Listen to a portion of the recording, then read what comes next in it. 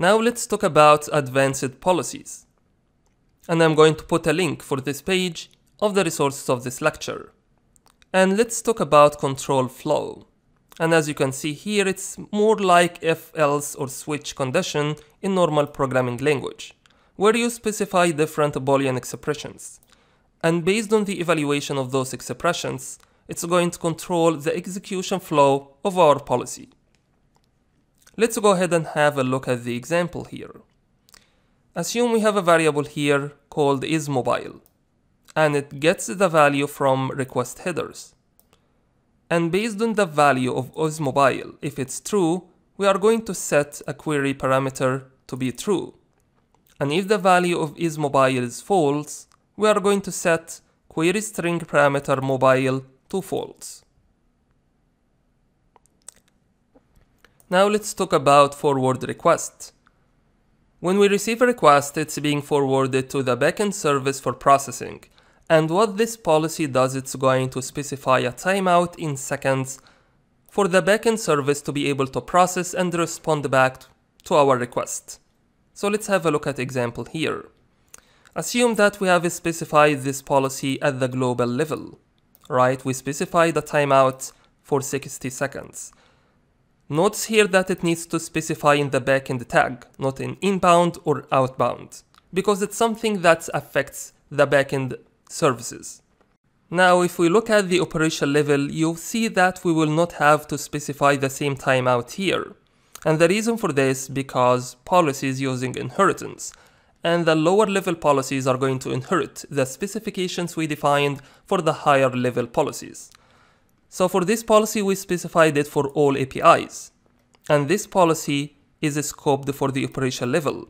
However, it's going to use the 60 seconds timeout that we specified in the higher scope, even though the timeout is not specified at the operational level explicitly. Now let's talk about limit concurrency. And it's a way to specify the maximum requests we can get at any time. And if we are getting more requests than that, we are going to respond with 4 to 9 too many requests status code. Now let's talk about log to event hub, and it's a policy that allows us to send the HTTP requests or responses to the event hub for processing. And we get to specify what data exactly we want to send there for processing. We can specify the date and time and the service and IP address of the request. And we are going to cover this in more detail in the monitoring section. Now let's talk about mock response, and we've already talked about it in the previous lectures, where you get to specify the status code that you want to mock in addition to the content type. Now let's talk about retry policy, which is taking a Boolean expression for evaluation, and as long as the expression is true and the number of retry attempts didn't hit, it's going to retry the execution. Now, as you can see here, the Boolean expression is the status code equal 500 and the count of retrials is less than 10. Now let's talk about return response. And what it does, it breaks the pipeline execution and return either a default or a custom response. The default one is 200 with no body. However, you can specify a custom response code as well. Now let's have a look at send one-way request. And as it says, it's sending a request without expecting any response back. And let's have a look at this example and it will make more sense. As long as we are receiving a status code more than 500, we want to send a one-way message to Slack so we can get to notify the team members that are responsible for this API. Now let's talk about send request. This is where you specify the URL that you want to send and forward the request to it. And it needs to be fulfilled within the specified timeout. As you see in this example here, the timeout is 20 seconds, and this is the URL that we want to send the request to.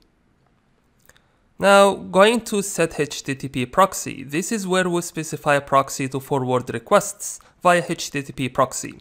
HTTPS are not supported, and you need to specify the username and password in this policy. And look at these three setters. You get to set the request method, as we see in here, you can specify what method you want your request to apply, and also you can set the status code of your request.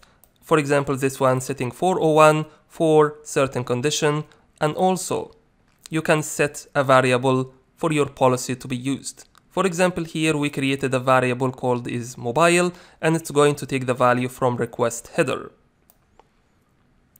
Then we have trace policy here, which helps you to inspect what might be happening in your API and add more information to the trace tab, and we are going to see this in a minute.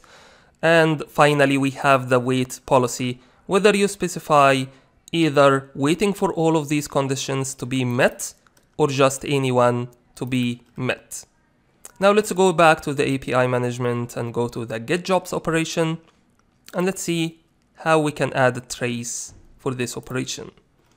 So let's go ahead and add output trace information. This is not the right syntax.